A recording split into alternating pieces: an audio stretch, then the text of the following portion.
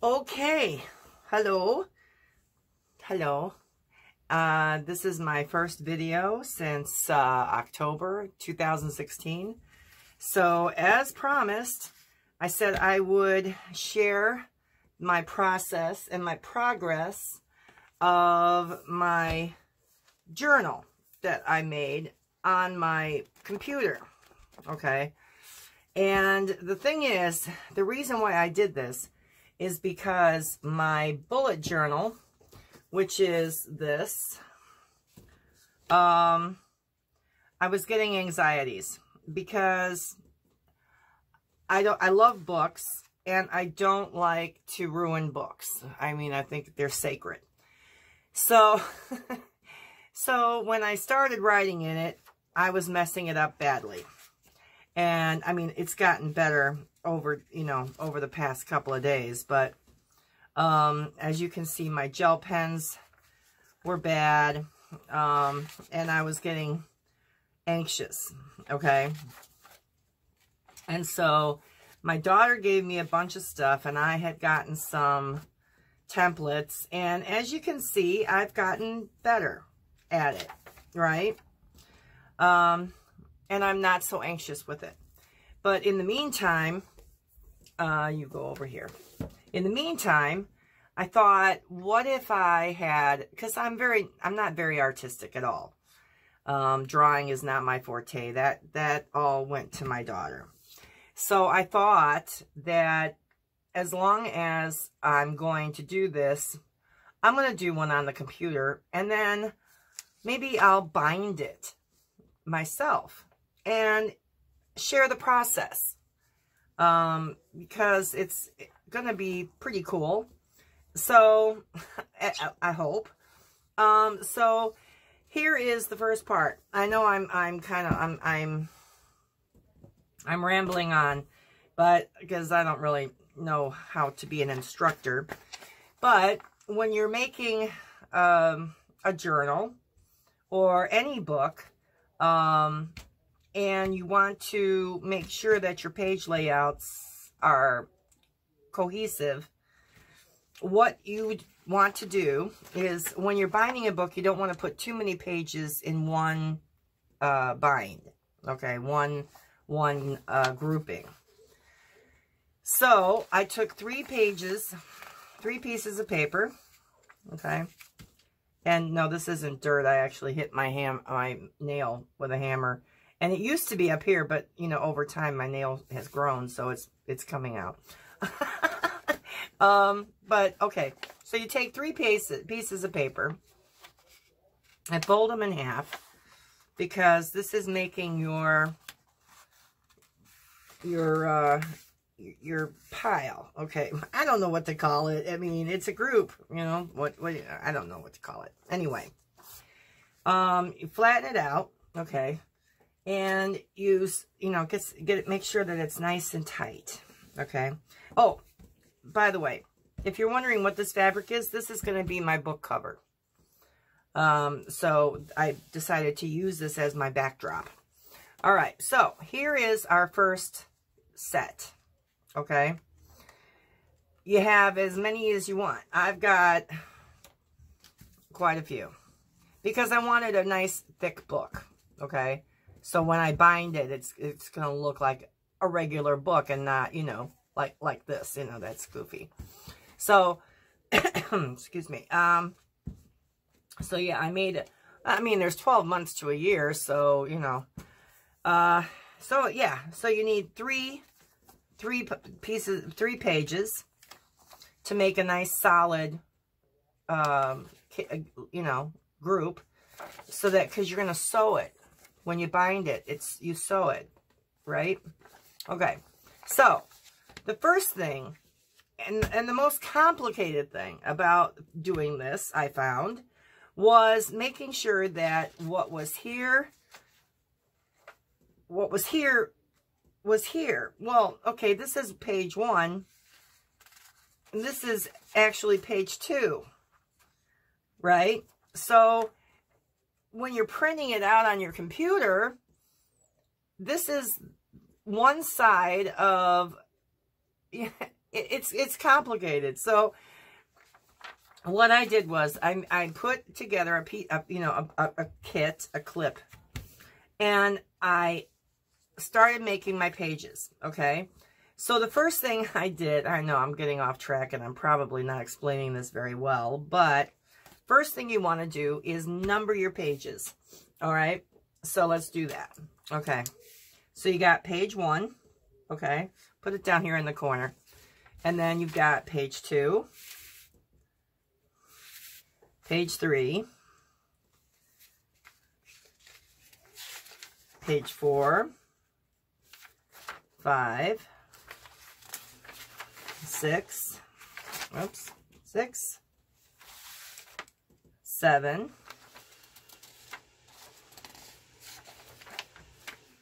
8, 9, 10, 11, and 12. Okay? So, now, this is what boggles the mind, because if you flatten it out and go in, put your mind into print mode, 6 and 7 are fine.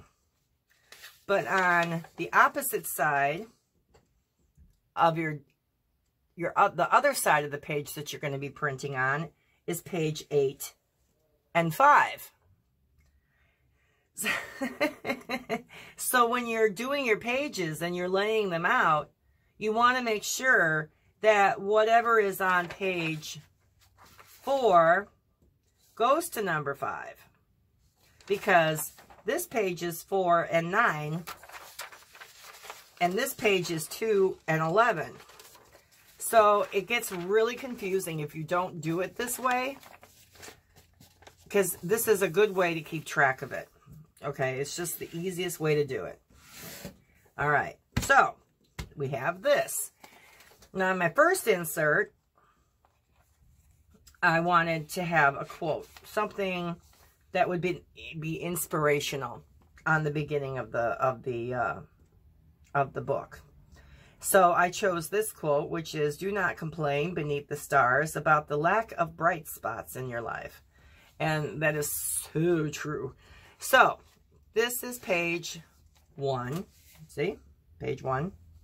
And then on the other side, I start making my calendar.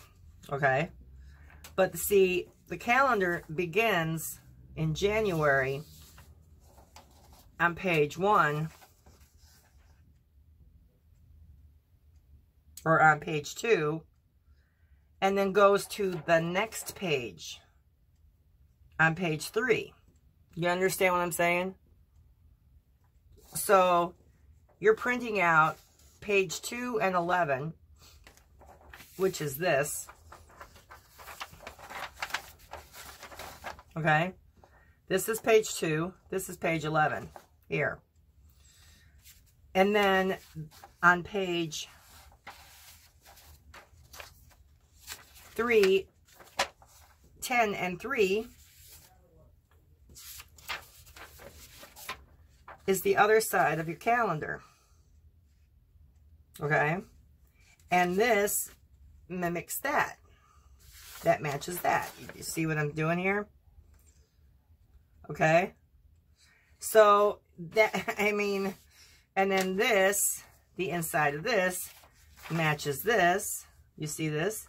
And then this is sticky notes in the center for notes and whatnot. Things that you need to be remembering. And then here is movie bucket list and TV shows that I watch. So my movie bucket list I put in there because there's so many movies that are coming out that I want to see. And TV shows, I got to remember because there's so many of them. And some of them I record and some of them I don't. And then I forget when it's coming on. And I have my VGR set, but, you know, sometimes I forget. And then there's new shows coming out. And just so much good TV. So from 7 to 9, I'm incapacitated in front of the video screen. So, all right. So that's how you lay them out. You do this, okay? And then what you want to do is write down on your pages what you're going to be putting on them, okay? And just make a list. You can keep using this same template, but for this packet, okay, packet, that's the word I wanted to use. For this packet, I did quote,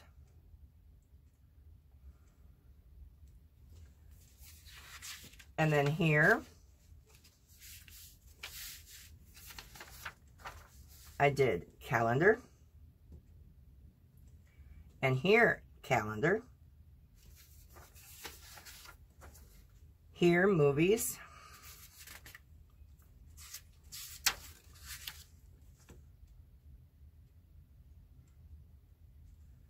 here, TV shows,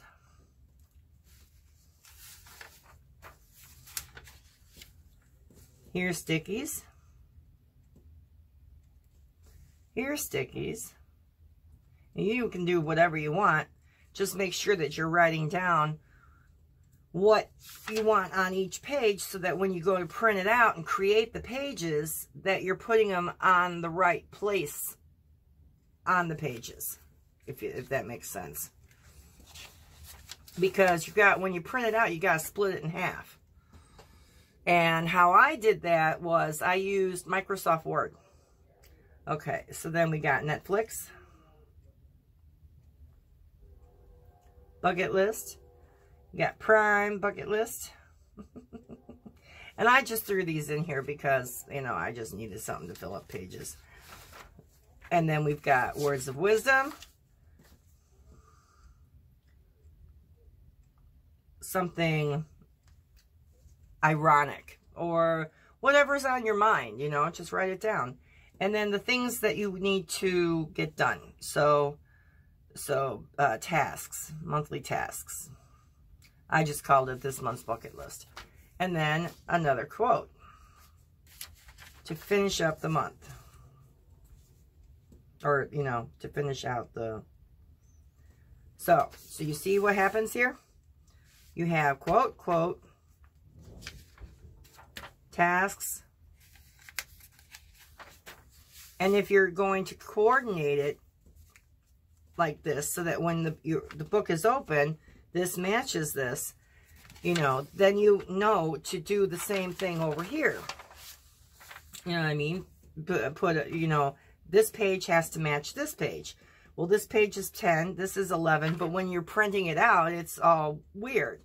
So, I mean, this is a good way to do it, okay? And it's the easiest way to keep track of what page goes where, and then when you fold it, it's all cohesive. Because otherwise, especially something like this could be over here, on here. And if this is how you print it out, it's not going to work. So it's not how you want it to lay out in the book itself. So, all right, so there's that. Then, for my individual months, I made individual days, okay? And I wanted to, a group, a package with just the days in it for each day of the month, so that I could write down what I was going to do and what I've, you know, chores I needed to be done, or, you know, maybe if I needed to pick up something from the store, you know, I could write it on the next day when I go out. I hopefully remember. So what you want to do is then, using this same principle, you write header or cover, okay? And that's for the month. And once you do this one time, all you have to do is change the pages that you saved for every month of the year. So that's, you know, that's a plus. Now, then you open it up, and to do your days, you do 1 to 3, 4 to 6, okay? Then the next page, 7 to 8, or 7 to 9 rather, and 10 to 12. Okay. Then on here, 13 to 15, and 16 to 18. This one's easy. It's the middle of the pack. Then, oops, turn the page. 19 to 21, 22 to 24,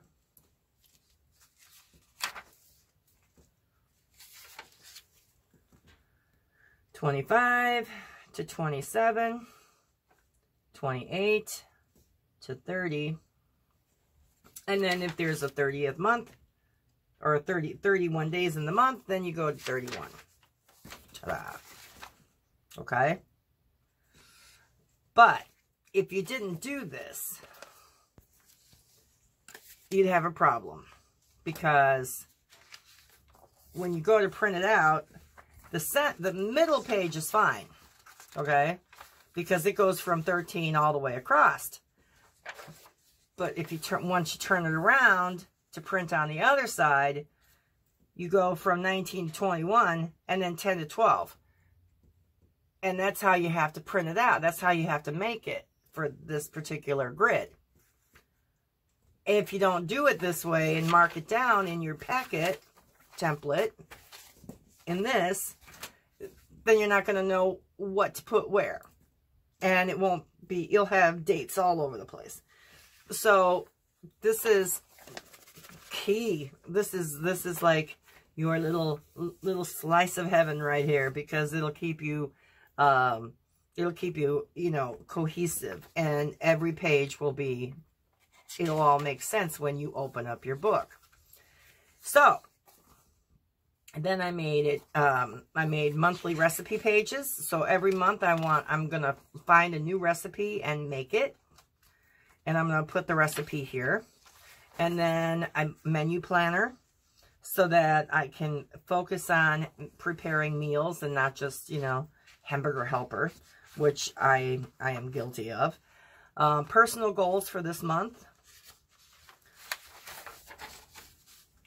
Promotions for my business, clients, orders, fun things that I did, and silly spending, which I do sometimes, and another quote to end the month. So, and this is how it goes. You have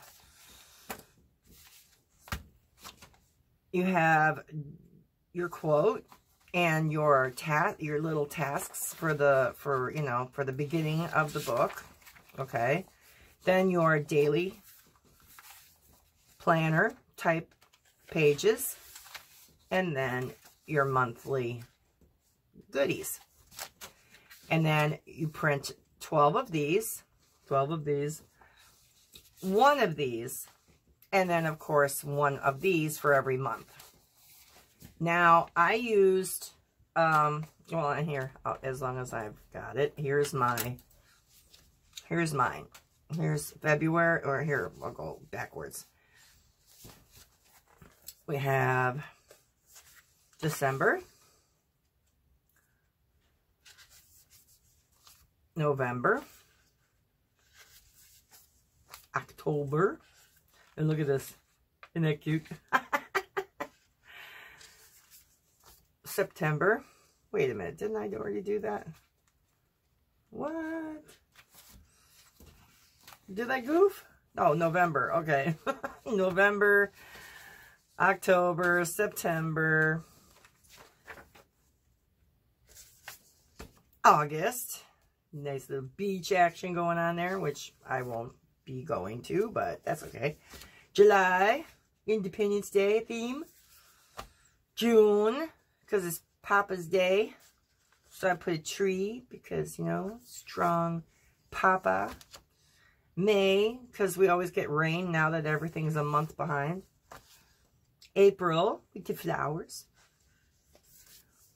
March, St. Patty's.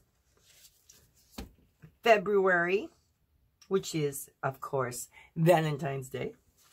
And then January. And you know why I did the whole, you know, I'll let you in on a little secret here. I did the whole Art Deco thing here for January because it's the start of the new year. And if you think about it, this is the next roaring 20s because there won't be another 20s for another 100 years. So this is roaring 20s, the new roaring 20s, 2020. Because, like I said, that's been 100 years ago in 1920. And this is 2020. And there won't be another roaring 20s until 2121 or 2120. And I will not be here for that. So I figured I'll do an Art Deco theme for the beginning of the year. So anyway, this is how to do it. Or how to plan it with this, with your little cheat page. I use Microsoft Word, like I said, because you get beautiful lines that you can, because if you use tables, you can make some really nice lines that you can draw. You can use, I'm sure you guys are talented enough to use Photoshop. But, excuse me, I am not. I mean, I'm okay. I'm okay in Photoshop, but I didn't feel like sitting there and drawing all the lines, you know, to write on, you know, because you'd have to do that over and over and over. And, I mean, you can copy and paste it and stuff like that, but, you know, that's tedious. And it was just so much easier for me to put a table into Word, you know, and throw my images in there. And I didn't have to worry about messing it up or making it ugly and ruining a book. Now, now the next time I post a video will be to show you how to bind it. And like I said, this is going to be the fabric I use for my cover. So, yeah, I'll show you how to bind the book. And then we'll make the cover and we'll be all set. So, it was really good to see you guys again. I hope you enjoyed the video. And if you have any questions, you can contact me on my Instagram. Just look under BJD Attic. And that would be Moy. And then, or post a comment here on, in my blog. Or, you know, contact me via my blog. Which is links in my Instagram. And of course, you know where it is because you're here watching it. Unless you're on my YouTube channel, then you're not watching it on my blog. So anyway, Happy New Year. And I hope this, you know, makes a little sense to you. I'm not real good at explaining stuff, unfortunately. But, you know, you're smart. You don't really need that much of a blow-by-blow description. So, thank you for watching. I'll see you again as soon as I get ready to bind this book. Take care.